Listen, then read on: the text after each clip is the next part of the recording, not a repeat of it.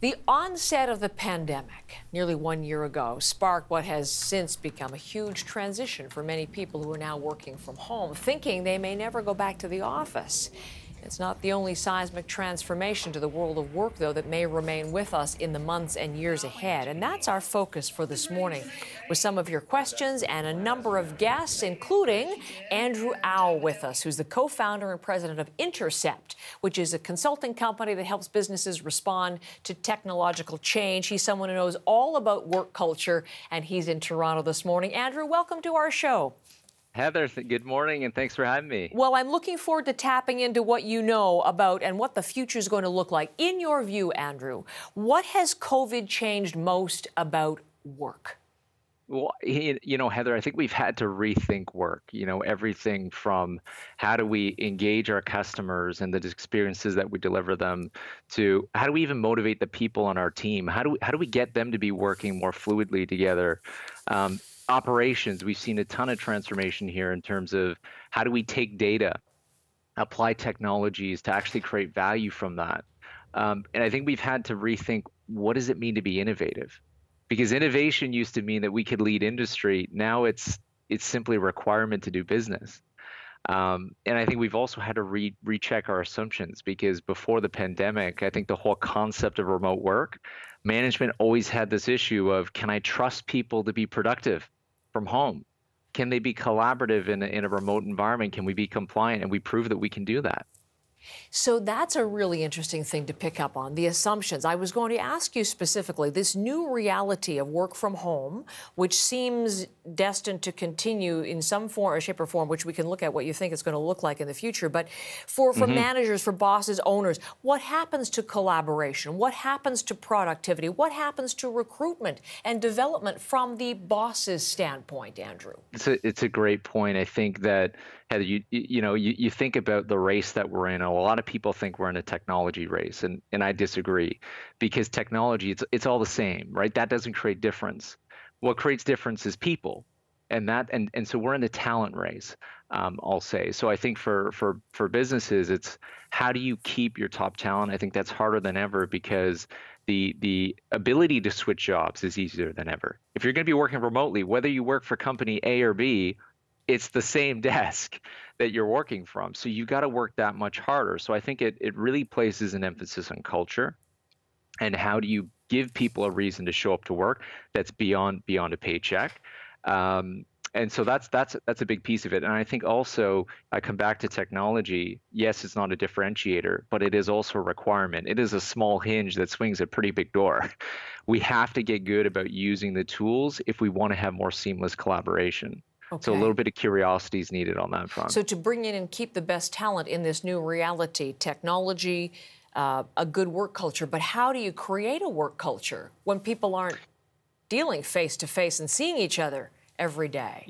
Yeah, that's a great point. And it comes down to frankly, first of all, identifying what your culture is, and then finding ways to activate it. Some organizations are exploring with Friday failures.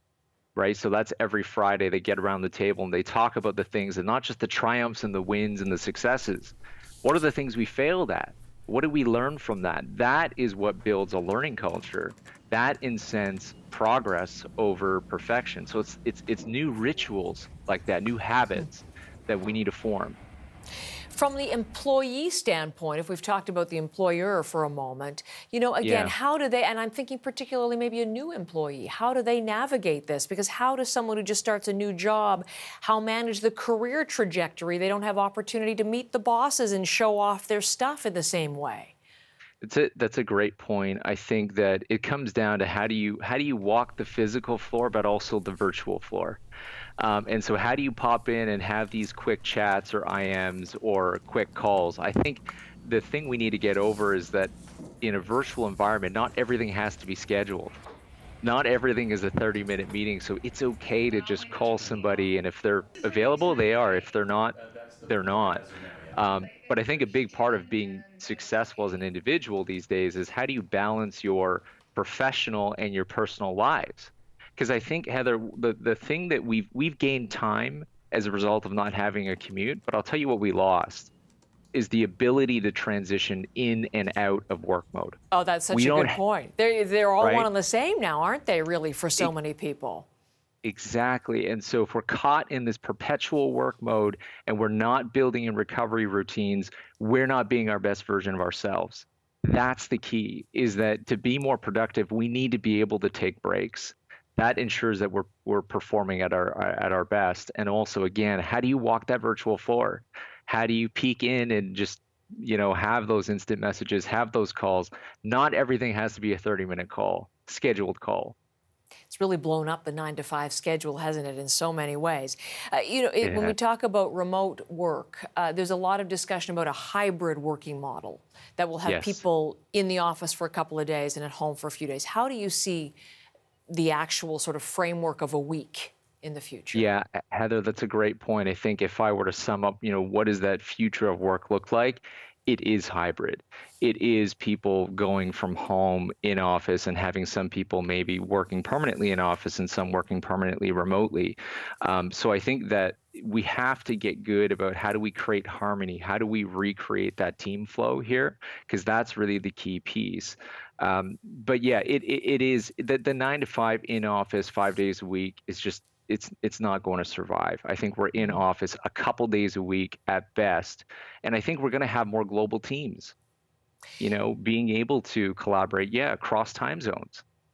When you say that some are going to be in the office permanently, some are going to be at home, does that risk creating sort of an us versus them within the company? Absolutely.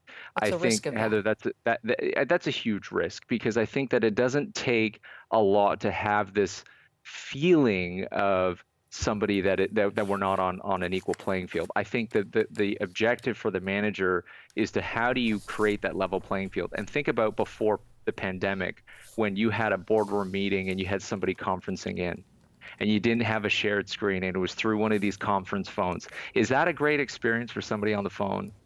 Not really. Right? So I think little things like that, you can make people feel uncomfortable and inhibit productivity. So the goal is, how do you, again, invest in the right technology, the right meeting spaces, the right infrastructure, so that you're able to have productive meetings, both, remotely as also in a boardroom. You need screens, you need platforms like Teams, you need these core infrastructure pieces. Technology key in all of this, obviously. I'm wondering, we've talked through the morning, Andrew, as we've looked particularly as relates to International Women's Day and women who've borne the brunt of so many of these changes. There are some who look to the office of the future as being an opportunity to become more flexible, to become, different ways of performance assessments, to become even perhaps more empathetic. Now, how do you see that? Yeah, I agree with that. I think that we have more choice, more flexibility, but it's up to us as to whether we take advantage of that, whether we leverage that. Because, like I said, we go back to time. We've gained more time, but do I feel that we've achieved more work-life balance? Absolutely not. So I think that's a conscious decision. I think it's also on the employer, on the organizations, to implement new rules. What are your flex policies? Because I think without the right governance, you could have the options there, but people feel hesitant to use them, to exercise them.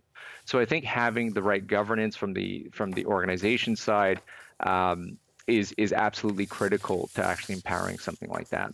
So paint the picture for me then. I mean, not everybody, only 40%, I believe, is the number of people can actually work from home. So a lot of this has yet to be sort of formalized. This is all a period of transition. But in your view, what does the successful office of the future look like? I think the successful office of the future is the one that can harmonize remote and in-office teams the best. I think that is really the key, is creating that level playing field. Is because the thing is, the grass is greener mentality always exists. The ones that are working in office think that the people working remotely have it best. They can do their laundry and their work, and vice versa. The ones working remotely think the people in office, they get all the attention, they're plugged in, they're in the know. It's about harmony. Whoever can harmonize that the best.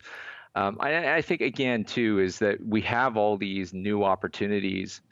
We have a choice. Management, leadership, individual workers, we have a choice. We can either return to work and simply have that survive mentality, hope for the norm, or we can rethink it. And that really is the opportunity. How do we rethink it to create better work environments, better products for consumers as well? Andrew, thank you very much.